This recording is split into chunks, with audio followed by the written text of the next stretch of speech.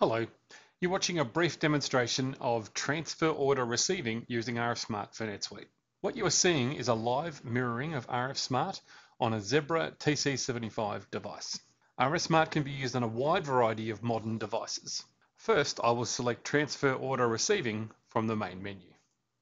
On this next screen, I can manually enter the transfer order number, I can scan it off paperwork, or I can hit the Load Transfer Order buttons, which will show me a list of the currently open transfer orders in my area.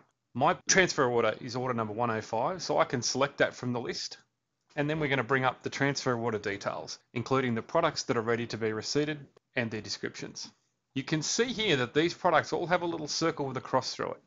This indicates that this product is out of stock at this particular location and therefore could urgently need to be put away or picked or sent to a customer. If there's a little picture of a truck, that actually indicates that the product is out of stock, and RF Smart can show you the actual quantity that is out of stock and on back order. So to proceed, I can either select the items from the list or scan the barcode for the product. So I'm going to scan the one for the triple bunk bed storage.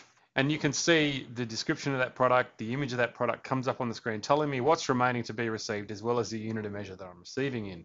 I can hit the complete button to receive that entire line, and you'll notice that line turns green and moves to the end of the list.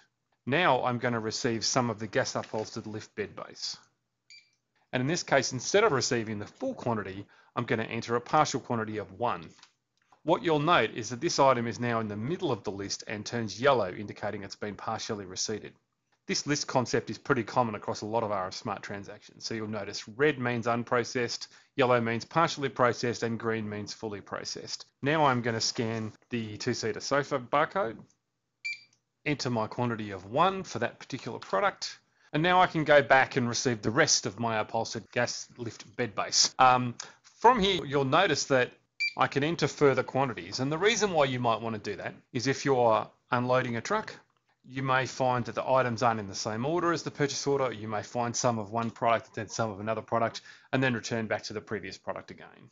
RF Smart supports this process. As soon as I hit submit, an item receipt will be created against the transfer order and the stock will be placed into stock in NetSuite.